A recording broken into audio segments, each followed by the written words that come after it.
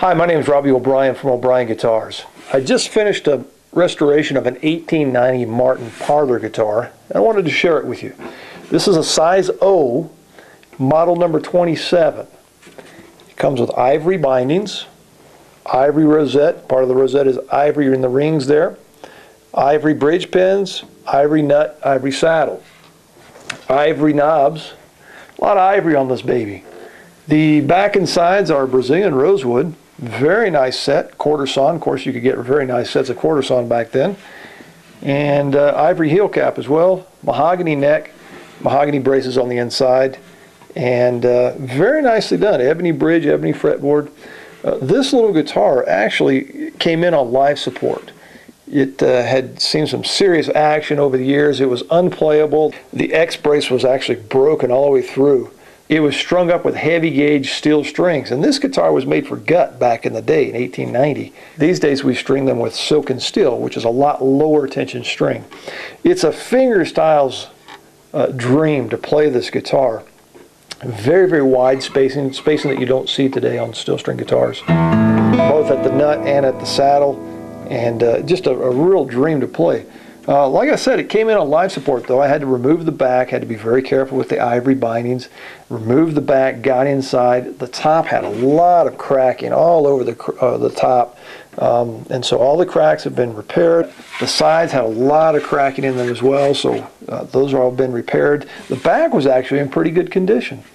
It came off though, did some repairing. There was a couple of minor cracks on the back.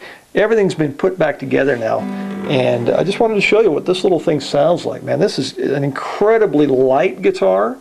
The back is 1.9 millimeters thick. The sides are 1.5. The top is under 2 in some areas. But it's just very, very open. I mean, it's been around since 1890. A very, very nice sounding guitar.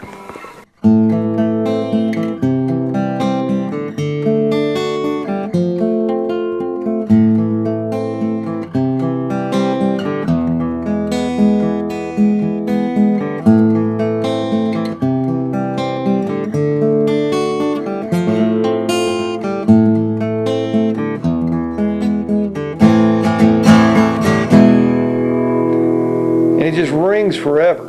Plenty of sustain, lots of color to the notes. Everyone's crystal clear, lots of lower end bass. Just a beautiful guitar.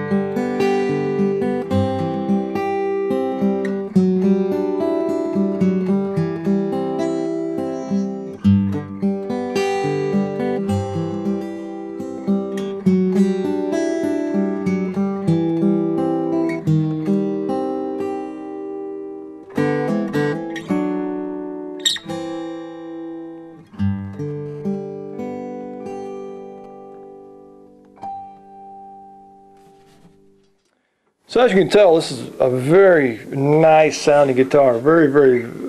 Plays very well, sounds nice, sustains nice, and the spruce top is very well broken in. Love the sound of this thing, and it's just a dream to play. So I thought I'd share it with you.